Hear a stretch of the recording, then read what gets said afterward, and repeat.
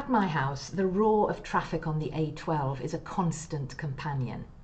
We all live in a very noisy world, whether it's the sound of traffic, telephones, or this time of year, the endless Christmas background music in shops.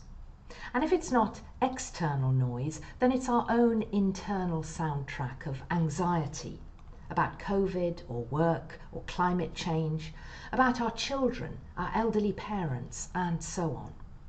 We might well ask, where is the promised peace of the newborn Christ child, the baby who was foretold as the coming Prince of Peace?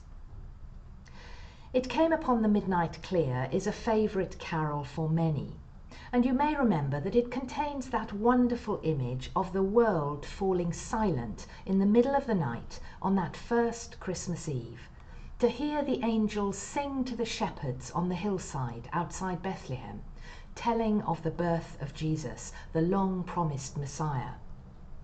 The carol goes on to remind us that the noise and clamour of our world is threatening to overpower and drown out the love song of the angels.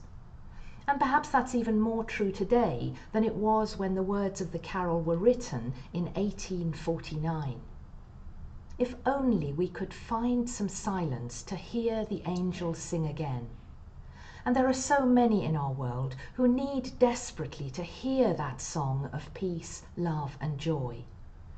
And of course, the first verse of It Came Upon the Midnight Clear offers a wonderful image of the hope that we cling to, the hope that one day that longed for peace will come and we will all join in the angels' song.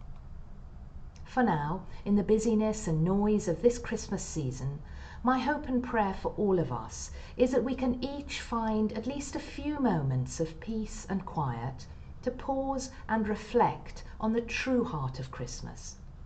And perhaps we might even hear the angels sing once more at the birth of the Saviour.